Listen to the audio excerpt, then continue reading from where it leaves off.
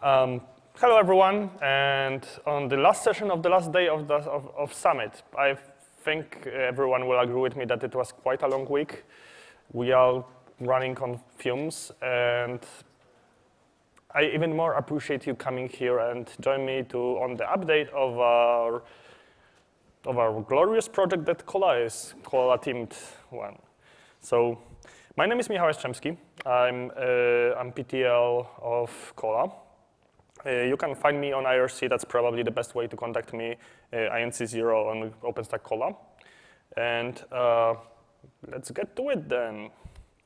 So probably most of us know what Kolla is, but let me rephrase it. Kolla is a deployment tool of OpenStack with Docker containers. And our full mission goes like that. Kolla's mission to provide production-ready containers and deployment tools to operating OpenStack clouds. That means we want to provide images for other people to consume. And by that, I mean, we have three sub-projects. We have three projects under Kolla umbrella, or deliverables. Kolla itself is just image-based. Images, image definitions in Docker files. You can find them in Docker, and some building infrastructure for them. Our images are. I'm sorry, no, it was a long day. Yeah, and so yeah, images. That's what Kolla is, and how to build them. And deployment mechanisms, we also have two of them currently. We deploy our Kolla images with Ansible. That project has a surprising name, Kolla Ansible. We also have Kolla Kubernetes, which, well, deploys it on top of Kubernetes using Helm. So a little bit of history. And our project was initially conceived around Paris Summit. And back then there were like two people. I wasn't there. I joined the project around Vancouver Summit. And since then, we grew. Currently, according to the latest user survey that comes out in April, we are at 13% of production or test phase deployments for which that spans between 4% production and 9% in test phase. And we have very good growth of interest rates because currently we have pretty steady growth of 50% more people are being interested in our project release to release. So I think that's fair to say that we're doing something good, right? So yeah, almost 1/3 of OpenStack community expressed interests with Kolla project, according to the latest user survey. So let me start with community update. To me, projects are about community; they're not about code. So I think this should be first one to show. In Kolla, we value diversity in our community. So far, we don't have any rules for it because we never had to, because we have currently no company has more than 20%, no single company has more than 20% of our reviews. That means security. That means we're not driven by some hidden agendas of our business people. We're driven by community. And if one company will figure out, hey, we don't want to do OpenStack for whatever reason, Kolla will survive. We're very globally distributed. In fact, I don't want to say for sure. I don't have the numbers, but by now I think most of our core reviewers are from either Europe or Asia, and top reviewers for sure. It's we are. I mean, yeah. Well, globally distributed. Sorry. So Yeah, and during Pike release, we had more than we have 30 different companies contributing to Kolla. That goes to diversity. In Okata, we had almost 180 reviewers total. Granted, most of them did 1 review, 2 reviews, but if you multiply it over 180, and a lot of people actually did much more reviews, that gives you quite a nice number, and kind of also shows how much we grow.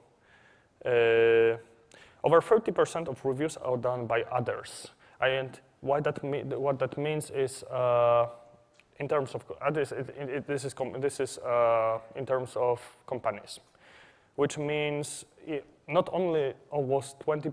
No company has 20%, more than 20% of reviews. A lot of people that are unaffiliated or just happen to come over is quite high. The number of people who did reviews, and we have almost 50% number increase in reviews in Okata since Newton, given the fact that Okata was much shorter cycle. Yeah, well, 1,300 commits in Okata, 200 more than Newton during shorter cycle. That kind of shows how much we're growing as a project. So this is slides that apparently is a thing in project updates. This is what we'll be focusing in Pike release. Scalability, I marked with a minor focus because there is really not much to be done on our side. It's most of the projects we currently are proven to be deployable. Like images are deployable on a couple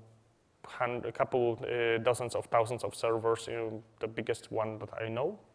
And Ansible is proven to be working well around 300 nodes at least. We haven't tried more, and well, this space covers more than 90% of OpenStack users, so I think that's quite a good number as well. Resiliency, depends what you mean by resiliency. We deploy OpenStack in a way that, I mean, we really are as resilient as OpenStack we deploy, and that's up to projects, really. But we do care about manageability because that is well within the scope of deployment tools, in my opinion, at least. We want to provide day 2 tool set for operators. I mean, we go beyond deploy. It's not fire forget. We want to provide. I mean, we do provide upgrades. We provide reconfigure. We have some tools to help with fixing the to fix certain issues that may or may not happen in your cloud.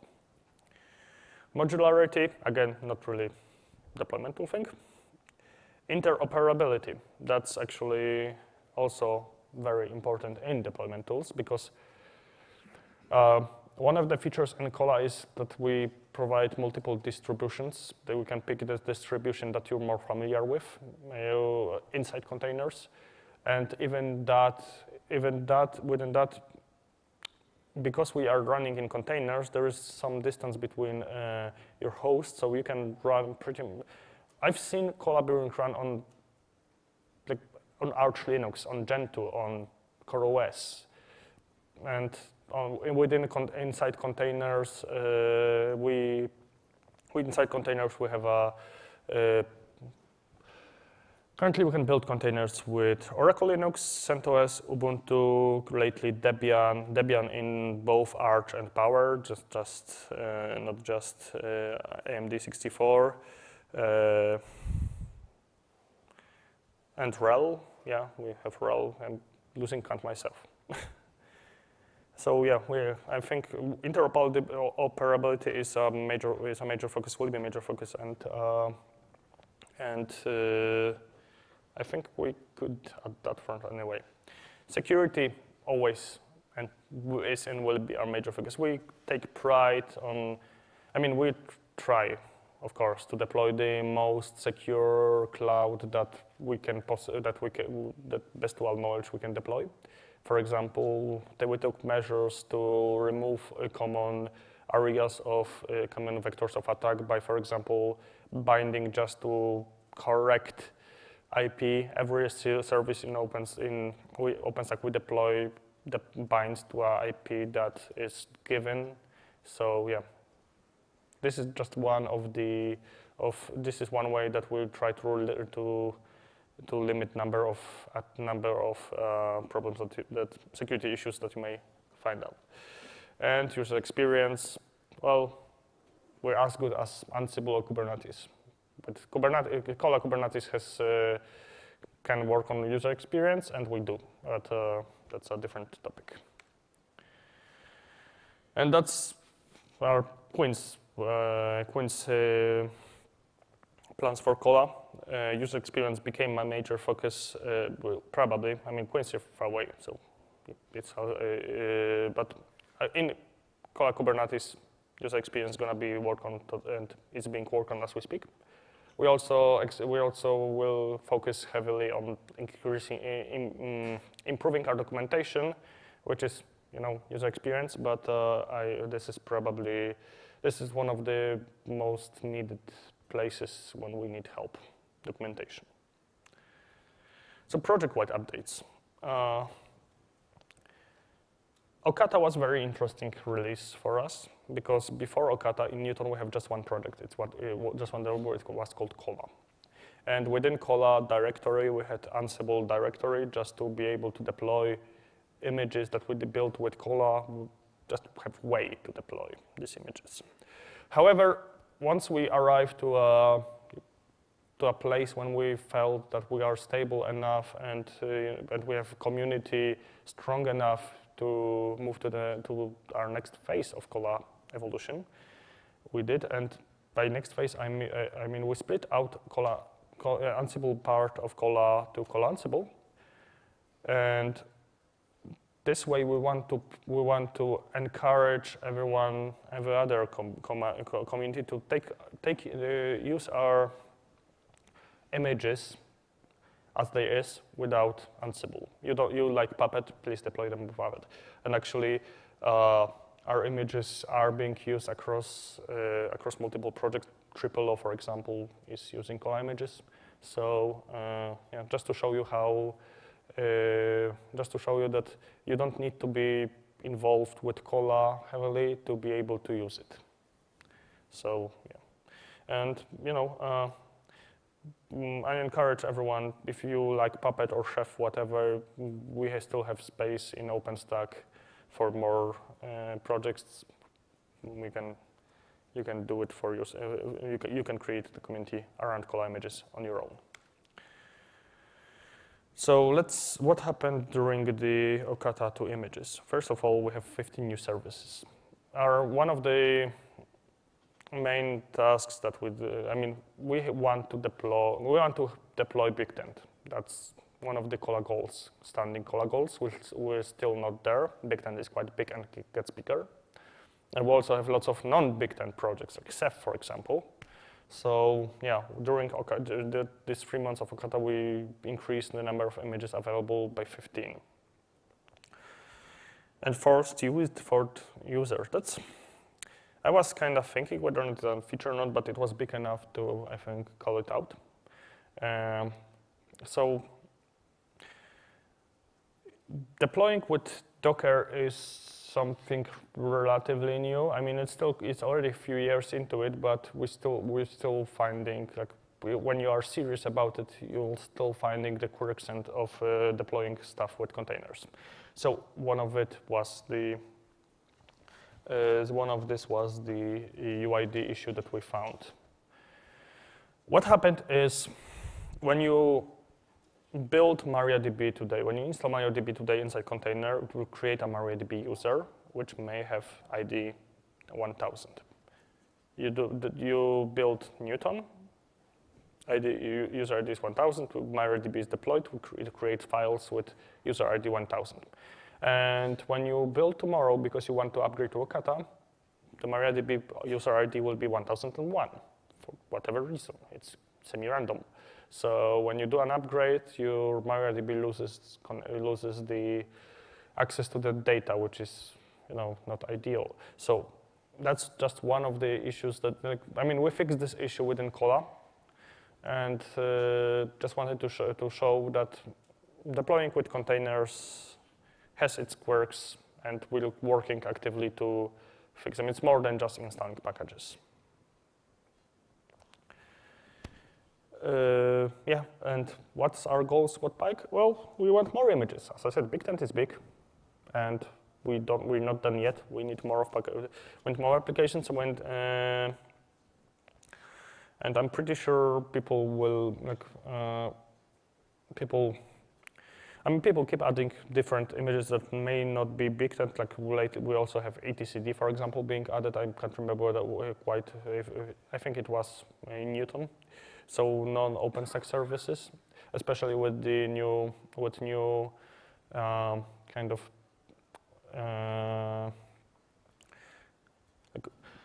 with new goals of OpenStack community, which we probably could see on Keynote. OpenStack is meant to be reused not only as whole set of compute kit, but just in there. Just pieces of OpenStack to be used. Kolla maybe very well fit to this position, to this model. So the other big one, I think, is at last we want to create a source of images. So Kolla is meant to be building images, but not everyone has to build images. We have repositories of images, and we want to create a source of images for other people to consume that are built, that passed CI of Kolla. And when you build them in your own lab, if you have staging environment, if you have CI environment, that's perfect. Build them all. But not everyone has this sophisticated staging /CI system. And by having some set of images that were passing Kolla CI system, that's one of the goals that we want to achieve. And we will do master and stable branches.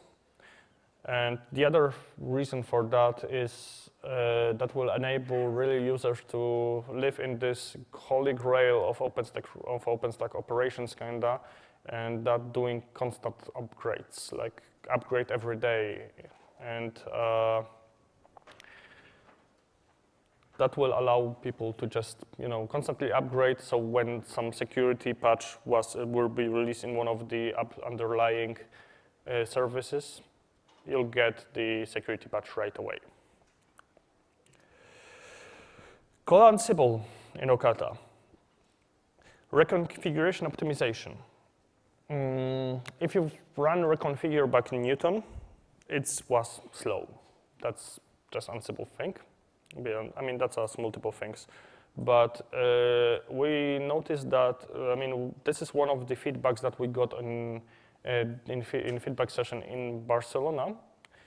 And well, we got to quite a long length, reorganized lots of code to make it better. And I think it's better today.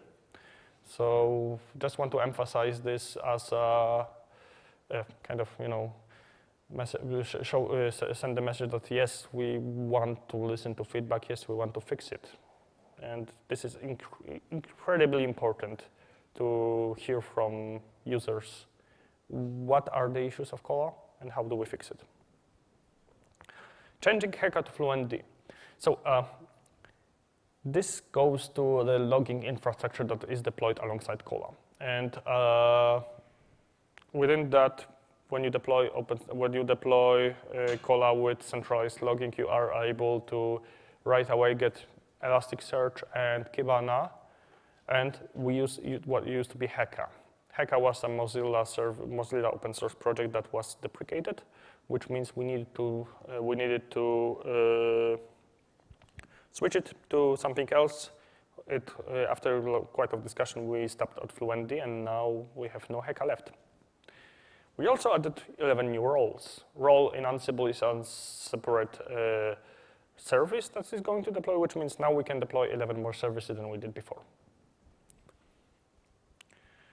Ansible Pike goals. First one is better gates. That's probably the one goal that is standing. Like we always improve our gates, but we always can have more and better. And one thing that we definitely need is to more deployment scenarios, deploy more services in our gates. There's different use cases, different sorts of reference implementations, and make sure that they work with, we won't break anything. Another thing is we want to have a full upgrade gates. And by that I mean every commit to Kolla, which is more than once a day, will be deploying latest stable branch. We'll be upgrading this to master. And that will not only ensure that Kolla didn't break our upgrades, but we'll be able to also provide feedback to the project teams. Let's say, I don't know, Neutron. If something happened to upgrades on multi-node, we should be able to see that, and we'll be able to help them to fix upgrades before the actual release happens, so the users will not have to suffer through them. And that also resonates with multi-node gates. And currently we deploy all-in-one in Kolla Ansible. We want to deploy, well, multi-node HA OpenStack. So yeah, again, lots of things appear when you deploy clustered, and we want to catch those. Another thing, yes, documentation improvements. I cannot stress that enough. We need better documentation. That's probably the weakest piece of our project. And one of the things that I would really ask people here to give us is use cases. We want to know what are you deploying. We want to make sure that whatever you are deploying works well, and we want to document the most common use cases so other people will have easier time going through the pains. Best practices is another thing that we discussed. It kind of is like use cases, but not really. It's okay, so I have this happening to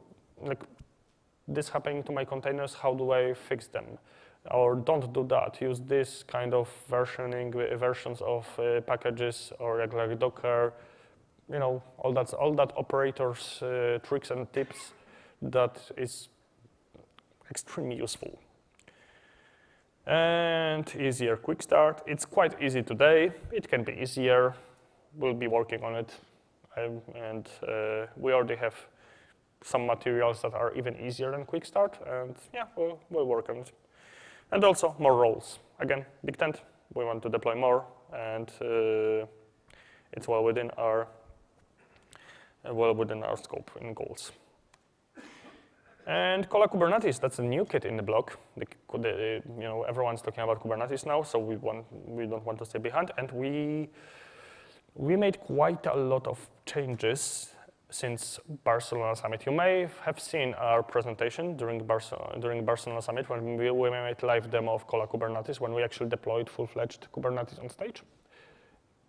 We removed all of that code, almost all of that code since. We moved to Helm. Helm is a package/templating management tool for Kubernetes. It's within Kubernetes namespace. It's a separate project with a very cool community. We were working with them, implemented a couple features to Helm to enable deploying the complex beast that OpenStack is. And currently, we're using Helm to provides resources to Kubernetes to deploy full OpenStack. So what we do, we want to use native Kubernetes templating mechanism, which is Helm. used something called, like we call it microarchitecture, microservice architecture. It's we have lots of discussions about how to do properly Helm and how to arrive to sort of flexibility that will require our users to, will require to deploy different OpenStacks. Like, for example, with Kolla, we want to enable brownfield migration to Kolla Kubernetes as well. So what we did is we created a microservice architecture. And my friend described it to me in a very interesting way. I really like it. It's like you have all the puzzles, and every service in OpenStack, Nova Compute, Nova API, Neutron service is a puzzle piece of it. You just throw it out on the table, and you pick what you want, and you assemble them to OpenStack you want. So it allows you to as much flexibility as you want. However, we also have overarching charts, like compute kit chart. A chart is an equivalent package in Helm that allows you to, if you want just generic OpenStack, it's going to be one command. If you want to deploy every single thing manually because you want to migrate from your brownfield deployment and put a service at the time to migrate to the new service, it's also going to be possible.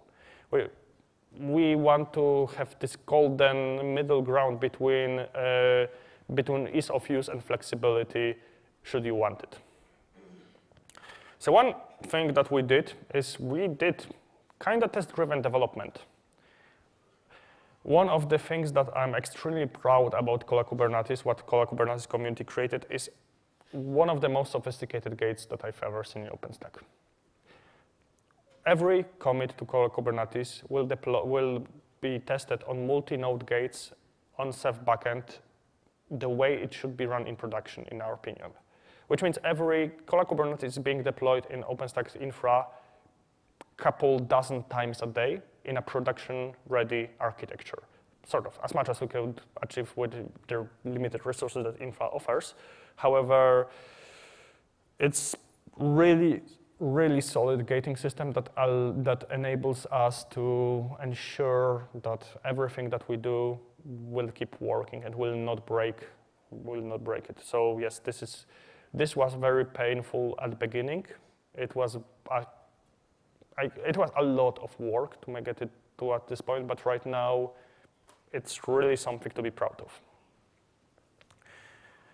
And we do have an ambitious roadmap for first release of OpenStack. We created roadmap on Atlanta PTG, on Pike PTG, and just to highlight, like the list of features that we want to have on 1.0 is quite long, and it is quite complete. But just to highlight a few, easy security upgrades that will also resonate with Kolla images publishing. We want to be able to run Kolla Kubernetes in a way that will be almost constantly upgradable. So again, security patch comes into, from the security patch being published to MariaDB to being deployed in your OpenStack, we want it to be less than a day. We'll build every day on images. You run and deploy every day and upgrade every day. And that's gonna roll in the security upgrades without you watching them extremely easy, extremely fast, which is critical. We want to start with release upgrades. Most of the release upgrades are not that hard. I mean, not with containers, but there are few. Namely, probably the hardest upgrade was Newton to Okata with placement API being introduced. And we want to be able to upgrade that kind of thing. So since we're deploying first, since it's going to be our first release, we don't really need release upgrades in a way that you deploy 1.0, we need upgrades from 1.0 to 2.0. And that's why we do prototype. We want to make sure that nothing will stand in our way. And we're pretty close to have actual upgrades, to be honest, because, well, and brownfield friendly as much as possible. Yeah, the brownfield will always be painful. That's just how the life goes. But we do want to. I mean, there are lots of OpenStack already running, and once you run OpenStack, we don't want you to be left alone, and we want as much as possible to be able to migrate from existing OpenStack to Kolla Kubernetes. And we will actually have a very sophisticated use case for that, because one of our lead contributors is going to do that as soon as we're done on his he has couple of OpenStack clusters, each 3 or so 100 nodes.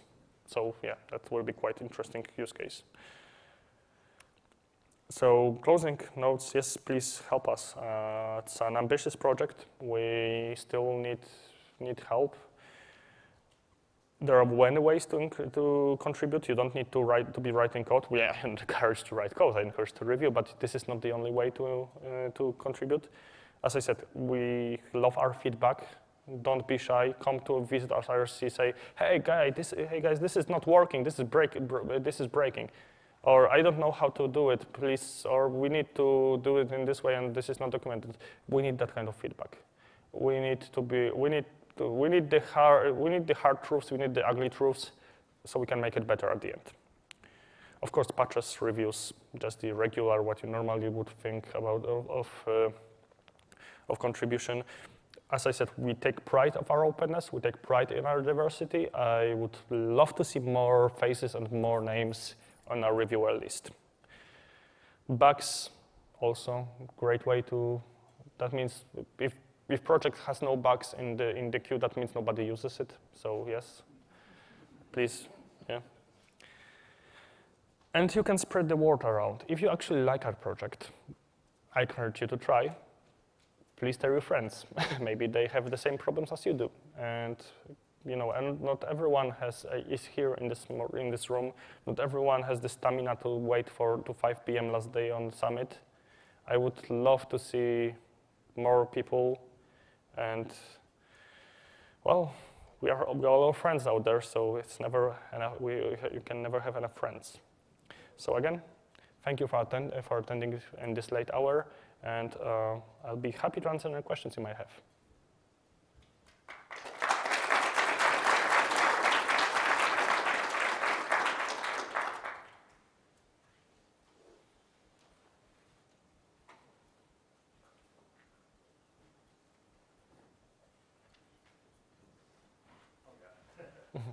So if we're taking a first look at Kolla, would you recommend one over the other, the Ansible method or the Kubernetes method? Ansible by hands down. I mean, Ansible is stable. Yeah. Kubernetes is still in development.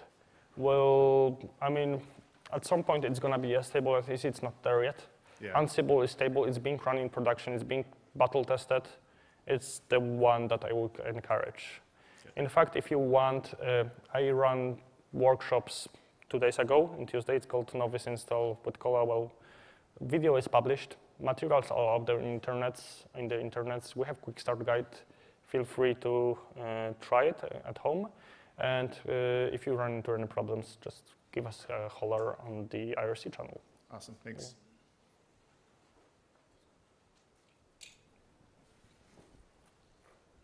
Yeah. Great talk, Michael.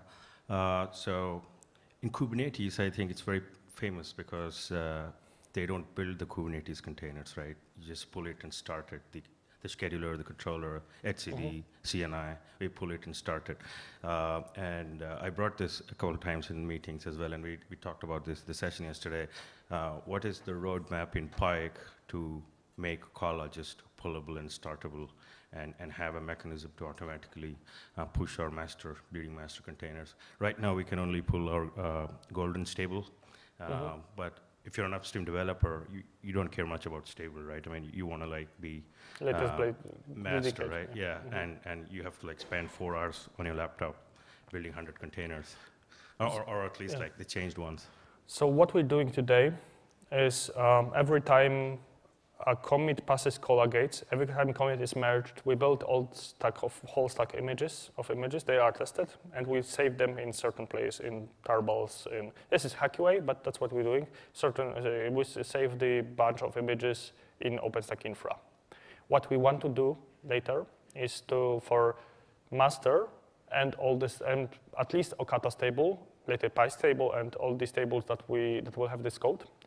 To do once a day, we're gonna, like, this is still in process, but we're gonna push all these images that we built that day to Docker Hub, which means in general you have at least 24 hours old, like at most 24 hours old images.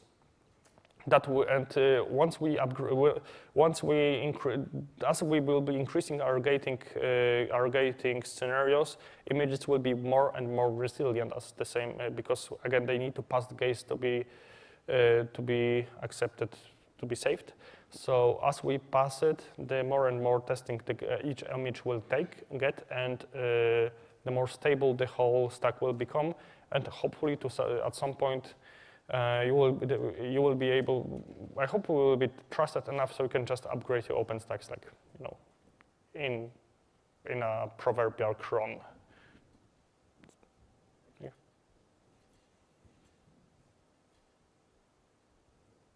Right. Thank you very much then for coming, and I hope that.